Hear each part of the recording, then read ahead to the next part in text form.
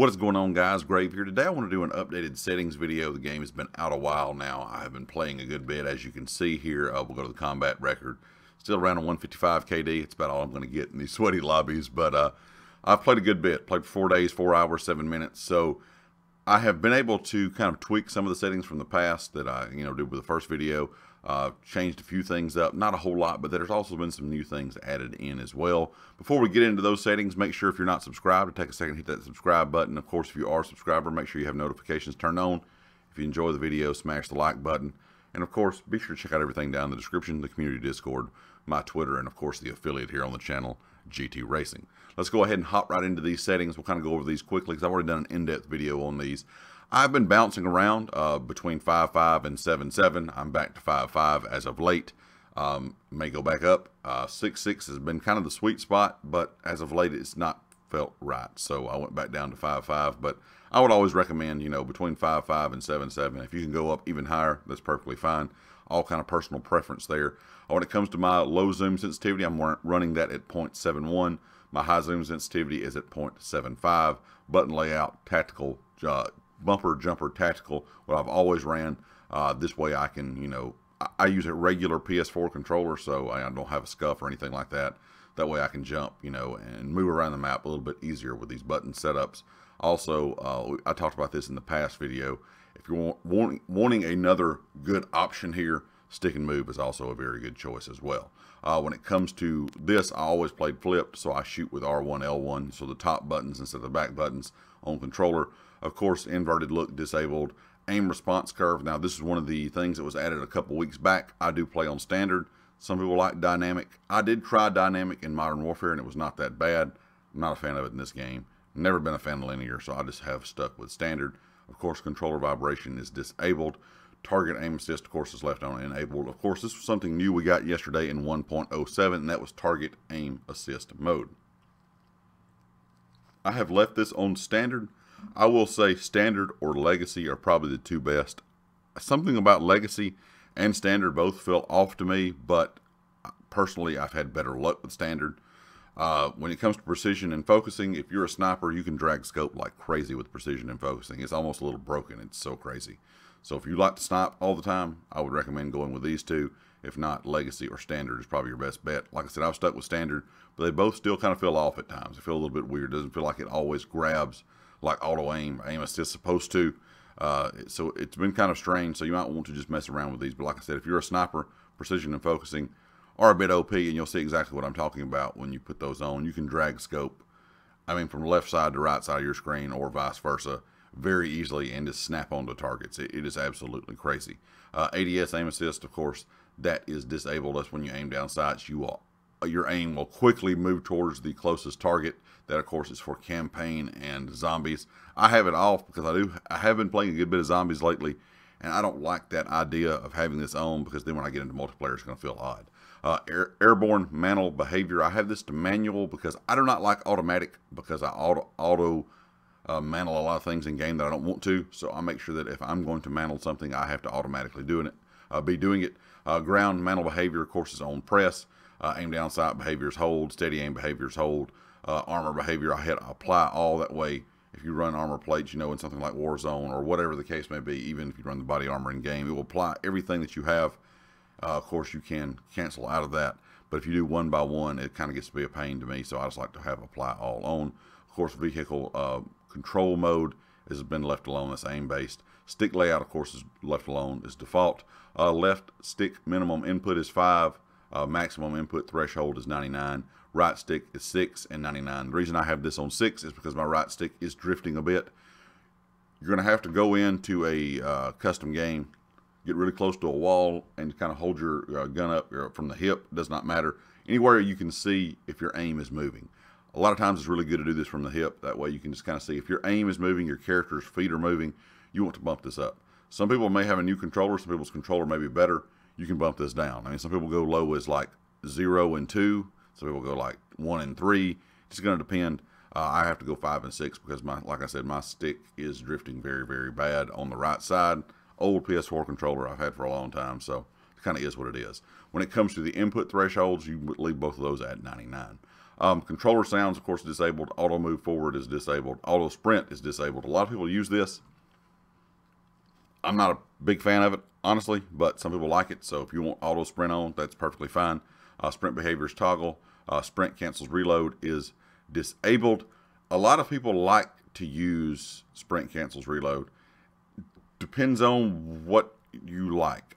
Personally, I can just, Y or triangle, and, just cancel my own reload. But some people do like to have this enabled. It's just kind of personal preference, but just kind of go with whatever you like. It is nice to get out of a bad situation. Sometimes you can go into a reload and kind of sprint, slide out, and it will cancel it. But the thing is, if you're empty, you're going to continue to reload over and over. The one thing you do want to know is if you watch your ammo count in the bottom, as soon as your ammo count pops up that there's whatever. So for example, if you have a gun with 30 rounds in it, as soon as it says 30, you can start to sprint. It will not cancel your reload. As soon as that number pops up that the ammo is in, that is reloaded. You will still have an animation on screen, so that is one good thing about that. Of course, when it comes to parachute auto deploy, that is disabled. That way I can open the parachute whenever I want. There are a few big maps in game where you can use your parachute, and I don't want it to, deploy automatically. Equipment behavior is hold. Interact reload behavior, of course, is tap to reload. Of course, when Warzone comes out, you may want to change these depending on if you are a Warzone player. When it comes to graphics, of course, I play on the basic day one PS4. I have an OG PS4, so I don't have a lot of the graphic settings that you will on new gen or even on PC. But my out of bounds area here, I have it shrunk down to small as I can. You'll have to do this actually in your settings in your PS4 system, or whatever system you're playing on. Colorblind settings, I have changed these up a bit. My color, of course, is yellow. Your ally color, I do need to change this. I need to leave this actually and make my party color different. Just leave it on the default blue. The enemy color, I was running this on the bright pink, but I have decided that the bright green is a lot better. You can see enemy names even easier, but if you don't like the green, I would recommend the pink. It's a lot better than the kind of default orangish red color that's in the game. You can see people a lot better when ADS'd, in my opinion, with either the pink or green names. And the party color I left on pink, but I'm going to change to baby blue. That way, my ally color, if it's just randoms, and then my party color will kind of be close or similar to the same thing. I do run my colorblind settings on Tritantanopia. Don't necessarily have to. I'm not colorblind, but that's just kind of the setting I've decided to go with.